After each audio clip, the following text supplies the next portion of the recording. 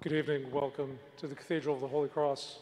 Just a quick announcement. You can follow along with the Psalms and readings, the texts for the Office of Tenebrae at the homepage of the Cathedral website, holycrossboston.com. Click the button that says Worship Guide, and that will have the program for today's Office of Tenebrae. That's at the homepage of the Cathedral website, holycrossboston.com. Thank you.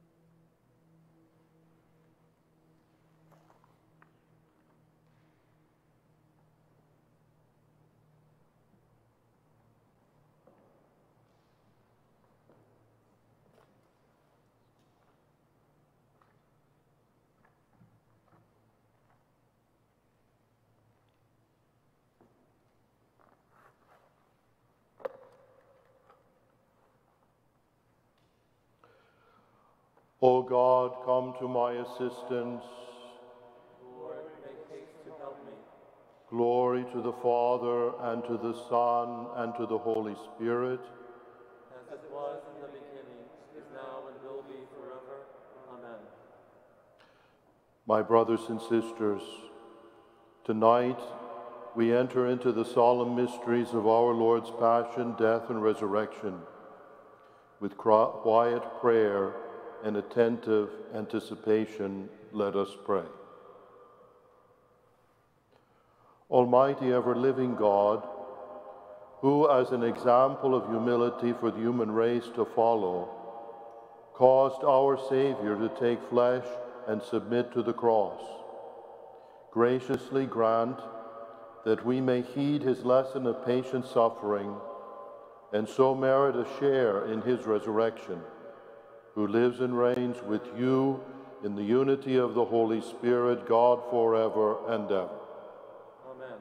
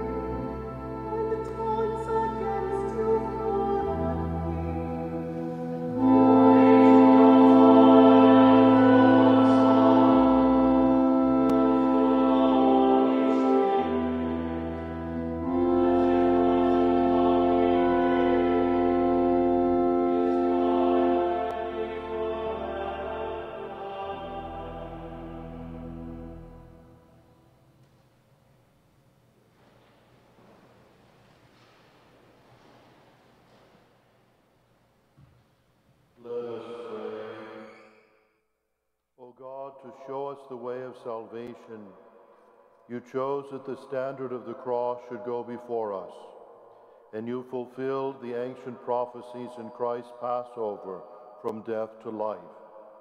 In your compassion, free us when we sin and in time of distress. Through the contemplation of his sufferings, make us burn with zeal for the honor of your church and with grateful love of you, through Christ our Lord. Amen.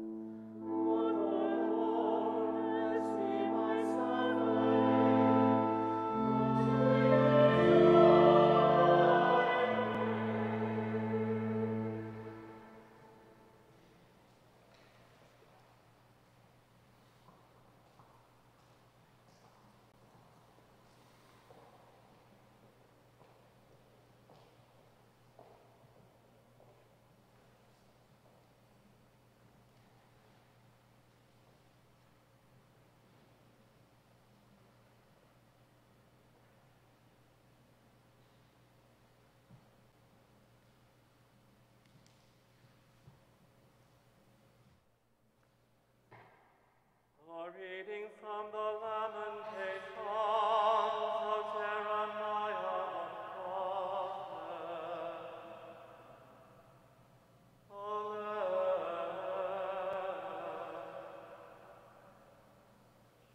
How solitary lies the city, one so full of people. How like a widow has she become, she that was great among the nations. She that was queen among the cities has now become a vassal.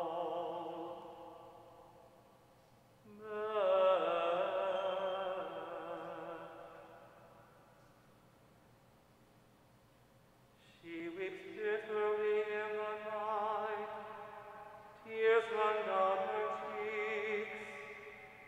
Among all her lovers she has none to comfort her. All her friends have dealt treacherously with her. They have become her enemies.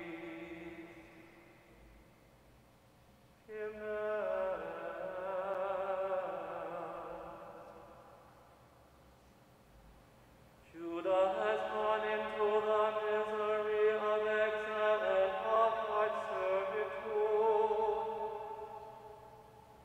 She dwells now among the nations, but finds no resting place.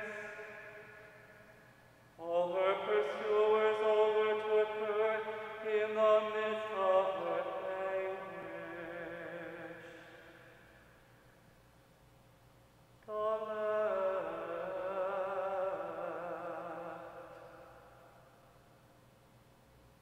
The roads to Zion mourn, because none come to the solemn feasts. All her gates are desolate, her priests groan and sigh, her virgins are afflicted, and she is in bitterness.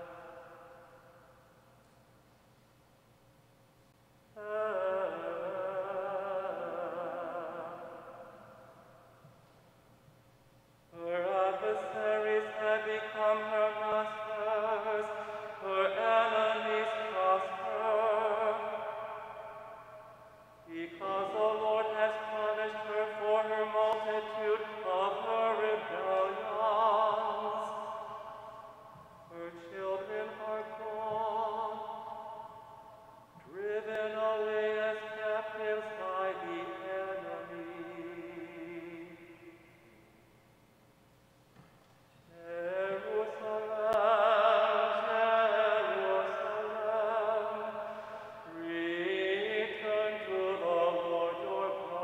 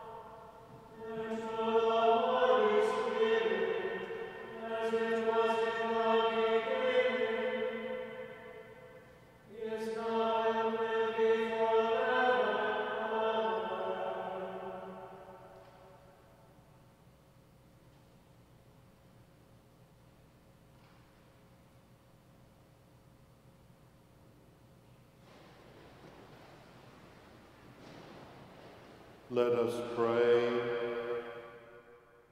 Almighty, ever-living God, when your Son was handed over and endured the passion, he seemed abandoned by you, yet he cried out to you from the cross and destroyed death forever.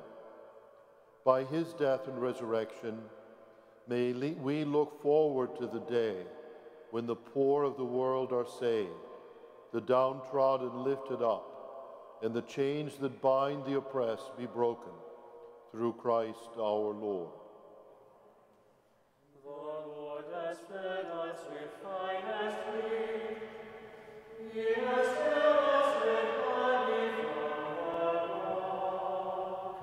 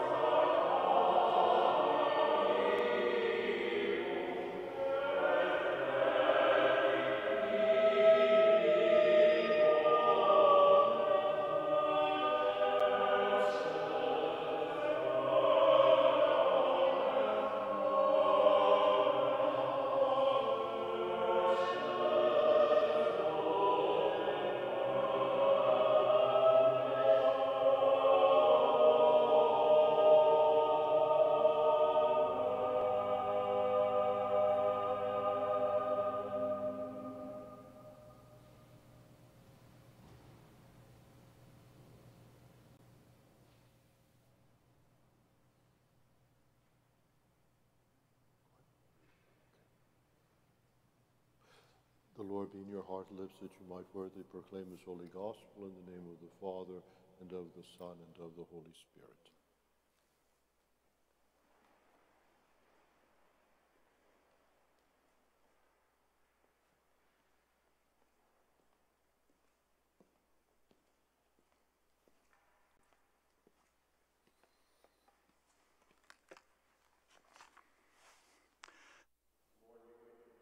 And with your spirit.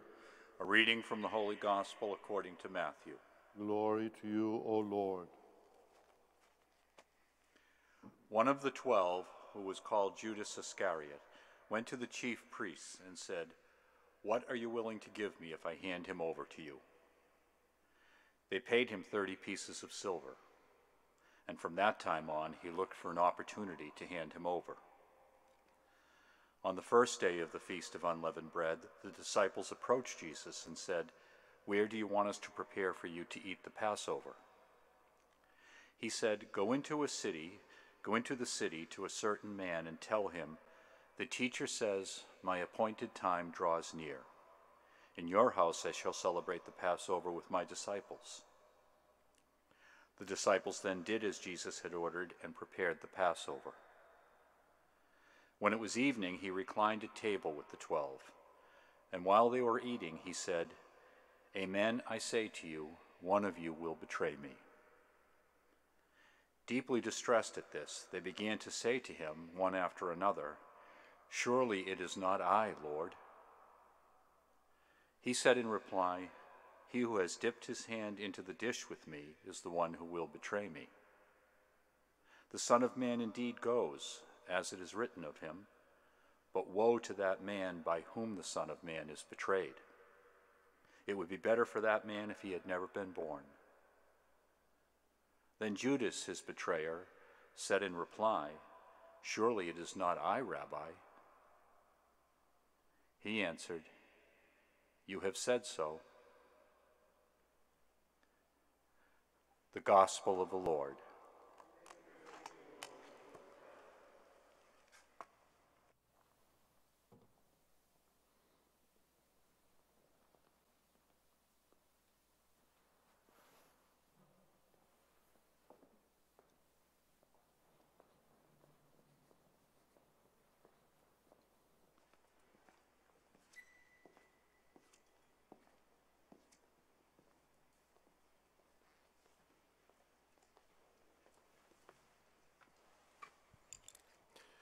Please be seated. My dear friends, thank you for joining us for this Tenebrae service. Today, traditionally, has been called Spy Wednesday because the enemies of the Lord are conspiring against him and looking for the opportunity to kill him. Today's gospel begins with Judas's words, "How much will you give me? How much will you give me if I hand over Jesus?" 30 pieces of silver was the answer. Judas was a man who loved money. A few days ago, the gospel spoke to us about a banquet in Bethany, just a few days before Jesus entered Jerusalem. At that banquet, a woman came with an alabaster jar filled with precious nard, and she broke it and poured the perfume on the head of Jesus. The gospel tells us that the value of the perfume was 300 denarii, 1 year's wages. Judas Iscariot was indignant. He said, "Why, this could have been sold and we could have used this money to help the poor." But the gospel said, he didn't care about the poor, but he cared about the money. All of us are acquainted with the beautiful painting of Da Vinci of the Last Supper, which is in the convent wall in a monastery in Milan. Da Vinci is portraying the Last Supper at the very moment where Jesus has said, one of you is going to betray me. And Da Vinci shows them asking the question, is it I, Lord? Surely it's not me. They did not protest, saying it could never happen, because they knew that if Jesus said it was going to happen, it was going to happen. They knew what evil and harm was capable of. Jesus says, the one who dips his bread in the same plate. Wow. Who eats off the same plate? It's not the stranger. It's not the enemy. The one who eats off the same plate is the friend, the family member. And that's who Jesus was with Judas.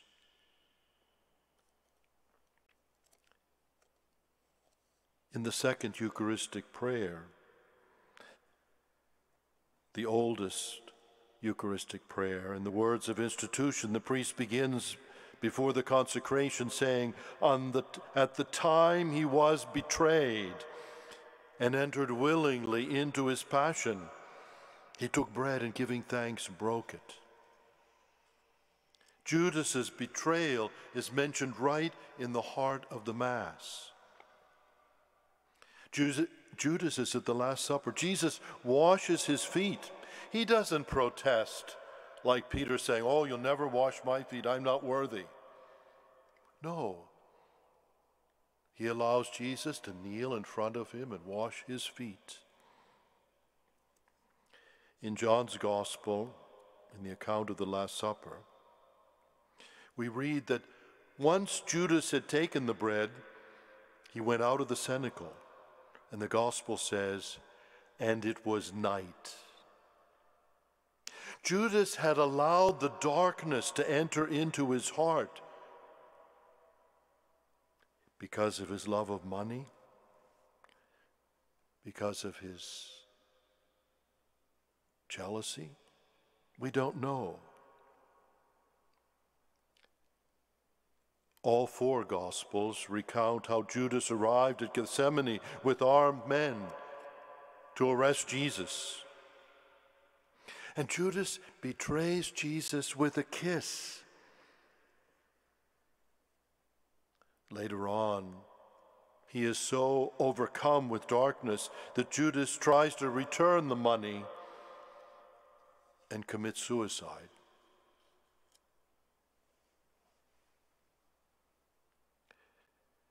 When we choose something over God, we begin to slip into the darkness.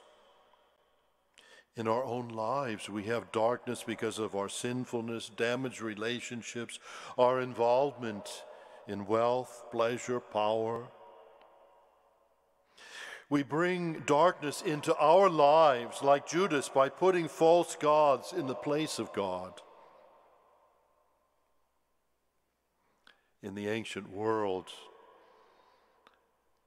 people believed in the Ptolemaic concept of the universe. In other words, the earth was the center and all of the planets revolved around the earth.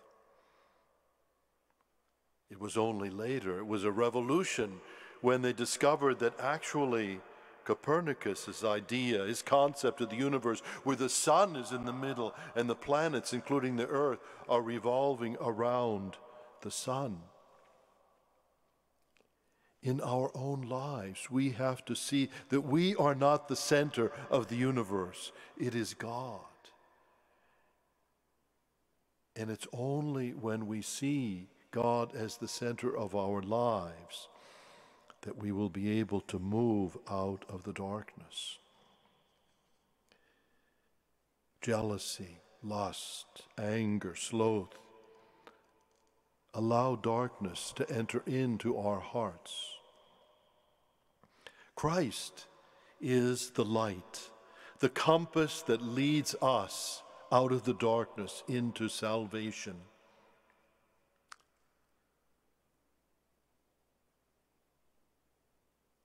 In the garden, Jesus says to the apostles, "Watch and pray that you may not enter into temptation."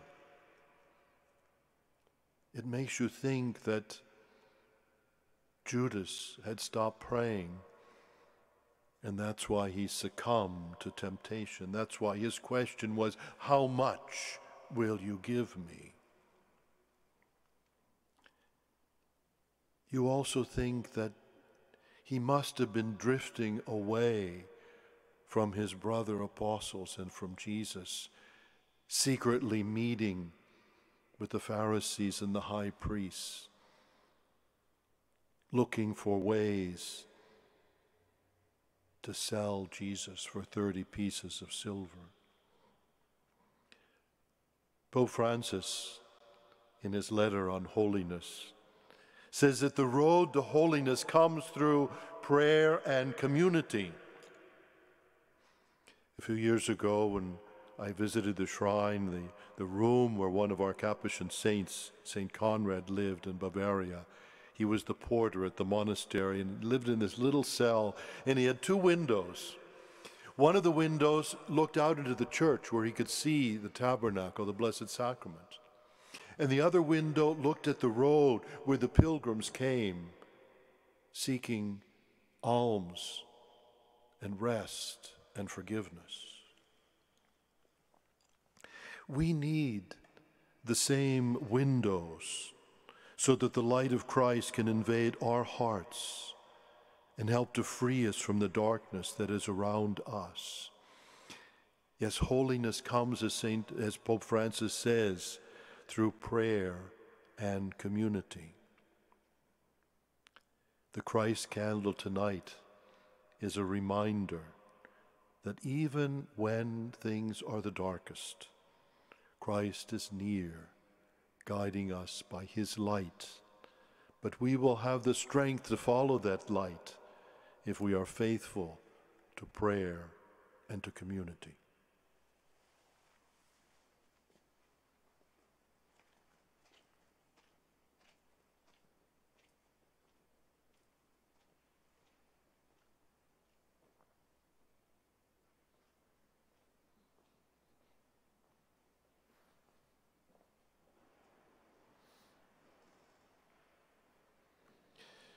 Let us pray to our Redeemer, who suffered for us, was buried, and rose from the dead.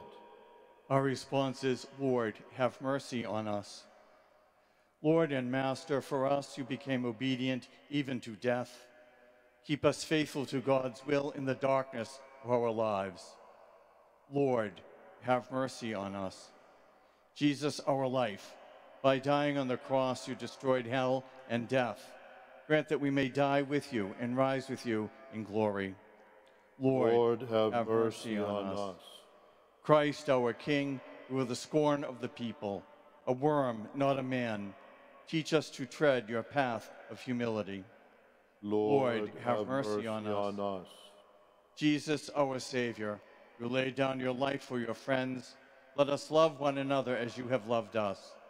Lord, have mercy on us. Jesus, our hope, who stretched out your hands on the cross to embrace all ages, gather all God's scattered children into the kingdom of heaven. Lord, have mercy on us. Let us pray with confidence to the Father in the words that Jesus gave us. Our Father, who art in heaven, hallowed be thy name. Thy kingdom come, thy will be done on earth as it is in heaven. Give us this day our daily bread, and forgive us our trespasses, as we forgive those who trespass against us. And lead us not into temptation, but deliver us from evil.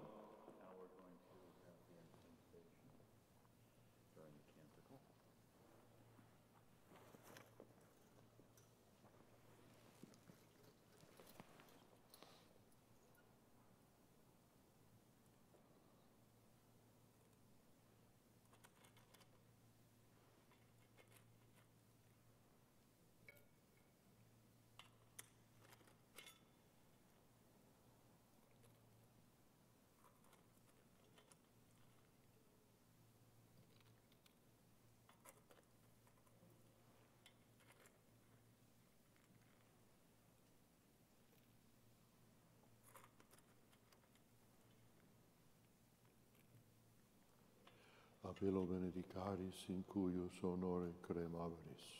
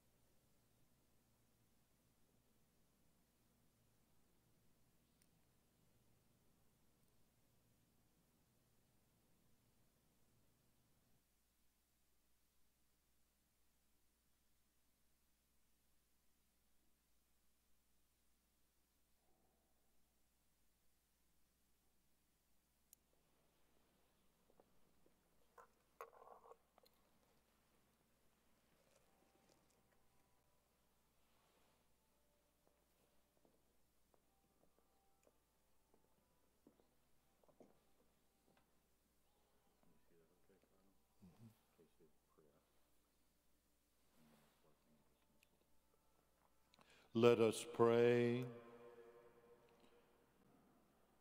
Merciful God, your light has filled the world. This light has freed us from the power of the enemy. Your radiant love has left our presence, but we await with hopeful hearts for the light of the world to return in full glory in the resurrection, who lives and reigns with you in the unity of the Holy Spirit, one God forever and ever.